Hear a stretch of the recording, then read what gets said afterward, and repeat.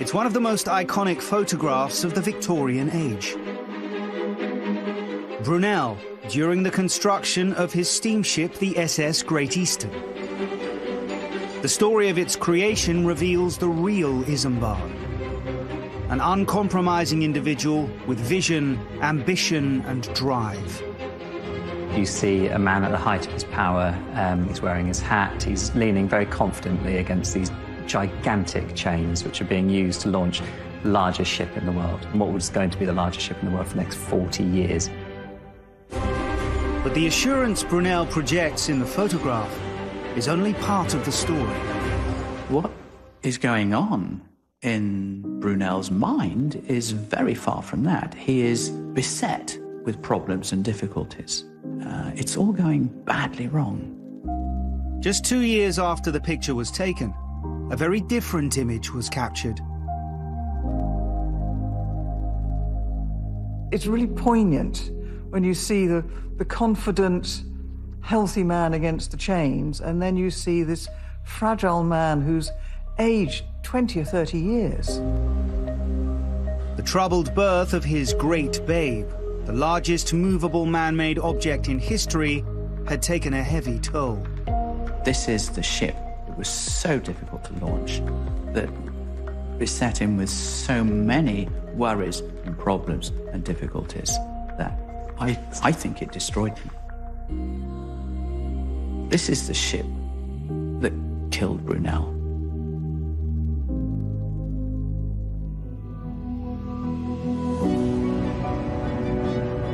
Born close to Portsmouth's dockyards, the young Brunel had always felt the pull of the sea.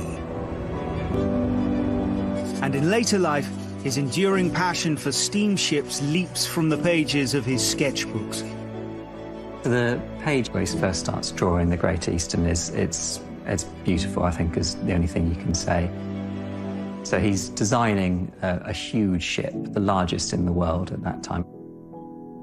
He's drawing the ship in the sea and how it's going to move from side to side and forward and backwards. But he's also an artist as well. So not only has he drawn the ship, he's also drawn smoke coming out of the funnel. He's got people on the deck. Also a little flag flying at the back. It's just, yeah, it looks extraordinary. The Great Eastern is an example of both Brunel's ambition and his commitment to innovation. At almost 700 feet long, weighing 18,000 tons, she was 6 times larger than any ship previously conceived. When the Great Eastern Company came to him to ask him to design a ship, one of the calculations that he started to make was how big would a ship have to be to get from the UK to Australia and back again, carrying its own fuel. And that's what the Great Eastern was designed to do.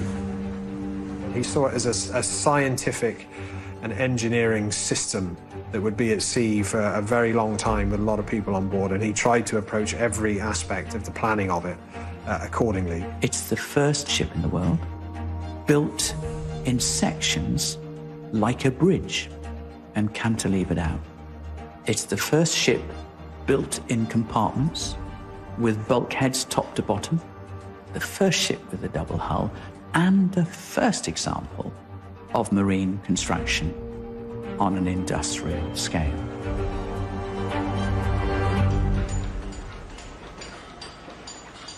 Constructing the Great Eastern was a massive undertaking. But Brunel had faced enormous challenges before. So what made this project so difficult? Things started badly when the company fronting up the cash for the build were dealt a bitter financial blow. It was built for the mail contract. The mail contract is a lucrative, guaranteed government contract. What went wrong was it lost to the Peninsular and Oriental. It lost to the P&O. The Great Eastern became a white elephant as it was being built. It wasn't commercially thought through. It simply was never going to get the passenger numbers or carry the amount of cargo that Brunel envisaged. Undeterred, Brunel pushes on. But rifts soon appear. Even if you're as brilliant and driven as Isambard Kingdom Brunel, you're not doing it on your own. And Brunel's last great ship was built in the yards of John Scott Russell.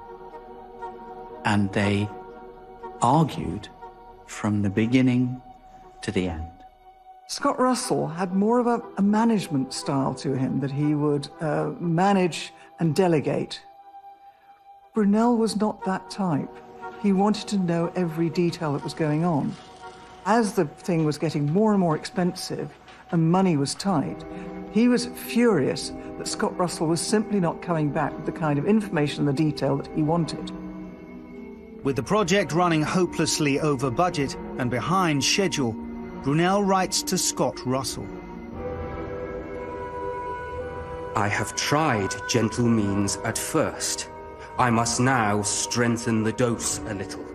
If you do not see with me the necessity of shaking off suddenly the drowsiness of sleep that is upon us, and in fact, unless, as I say, on Monday next, we are busy as ants at 10 different places now untouched, I give it up.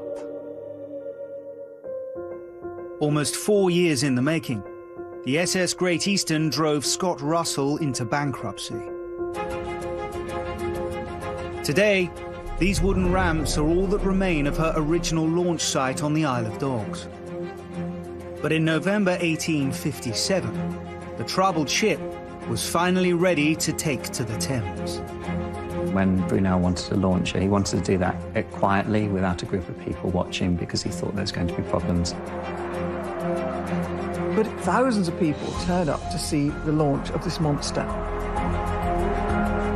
Because it towered over everything.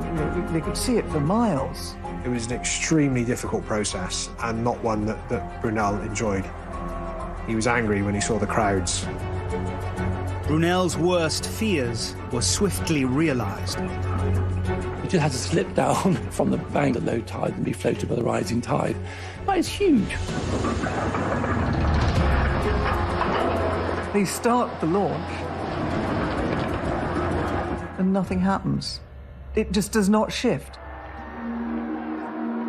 This is a man, Isambard Kingdom Brunel, at the height of his power and celebrity, in front of a huge crowd, his biggest project ever, stuck on the ramps, and there's a tragedy as well. One of the workers is thrown into the air and is impaled, so somebody dies, which Brunel takes the blame for.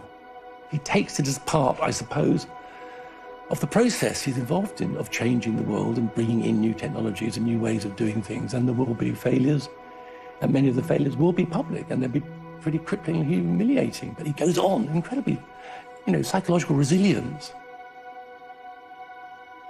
Despite being stricken by a kidney condition, throughout the harsh winter of 1857, Isambard laboured to get his great babe afloat. By then, Brunel's ill because he was a total workaholic. And this passion and commitment, he wanted to see that ship launched. Unlike the other projects that Brunel built, he's put his money into this.